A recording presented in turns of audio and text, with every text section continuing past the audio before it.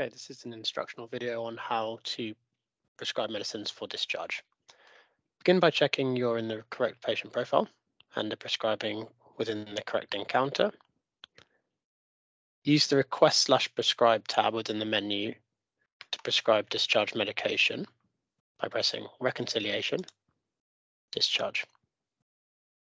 You can see here that on the left-hand side of the prescribing page, you have all the current prescriptions and drugs recorded as a drug history. Drug history icons are indicated by this scroll icon, and all inpatient prescriptions are indicated by this hospital inpatient icon. Furthermore, it's split into home medications which haven't got an associated inpatient prescription, i.e. they've been withheld, and medicines continued per the drug history, and newly prescribed prescriptions prescribed during their admission. In order to prescribe for discharge, you simply have to press in this middle column, which creates a new discharge prescription. So for this example, if we wanted to continue aspirin and lansoprazole, we would select the middle column. Pay attention to any changes in dosing during the admission and prescribe appropriately.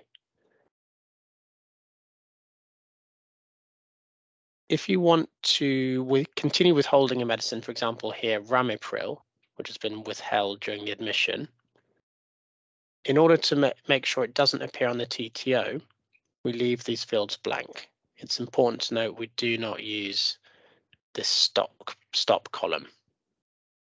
If you want to leave a medicine off the TTO, leave the field blank.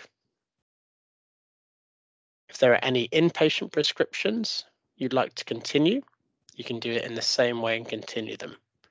In this instance, none of these are suitable for prescribing on discharge because they're intravenous forms and this is a fluid.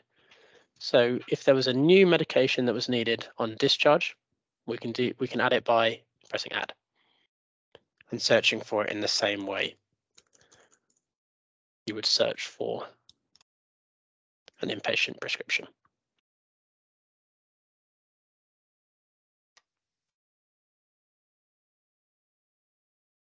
You can see here now that it's generated a new discharge prescription that's not associated to any prescription that's either been documented as a history or an inpatient prescription.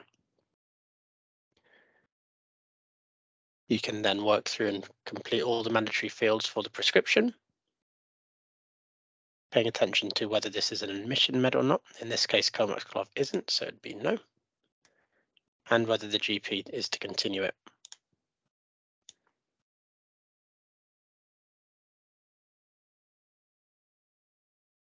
Importantly, for antibiotics and any new prescriptions, it's necessary to input an indication, otherwise the system won't allow you to continue without an indication.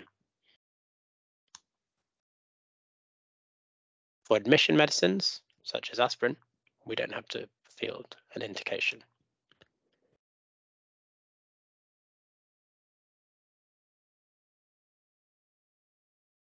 Once you're happy with the prescription, signing will commit the prescription to the system. For the first time you create a discharge prescription for the patient, the system will ask you whether you're happy and whether the prescription is completed. By pressing OK, that makes it appear on the pharmacy screening page for screening. If it's not completed or not to be processed by pharmacy, you should untick this box. If it's required for pharmacy screening, like most inpatient prescriptions, leave this box ticked. We'll ask you for a time for when it was processed, and you can leave it as the current time. By signing, you can see now that there are 3 new orders processed, all with this pill pot icon, which indicates it's a discharge prescription. It can now be screened by pharmacy and the supply made.